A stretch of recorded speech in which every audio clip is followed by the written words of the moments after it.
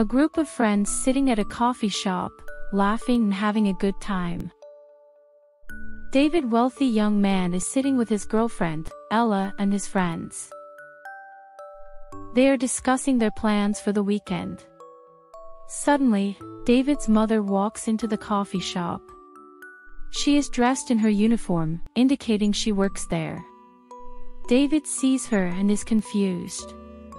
He doesn't want his friends to know that his mother works at the coffee shop and that he is not as wealthy as he pretends to be. Mom, what are you doing here? Can't you see I'm with my friends and girlfriend? I work here, David. You know that. Right. Sorry about that, guys. David's mother looks hurt and embarrassed. Your mother works here? Yeah, she does.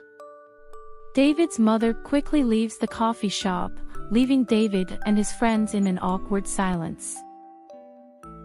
David and his mother are having dinner.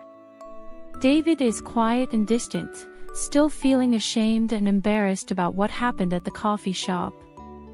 His mother, on the other hand, is trying to make small talk, but David is not interested. I made your favorite dish, David. Spaghetti and meatballs. Thanks.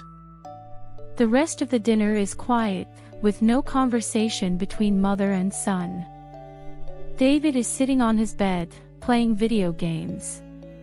He is trying to distract himself from the guilt he feels about the way he treated his mother at the coffee shop. Suddenly, he hears a knock on the door. David, can I come in? Yeah, sure. Is everything okay, David?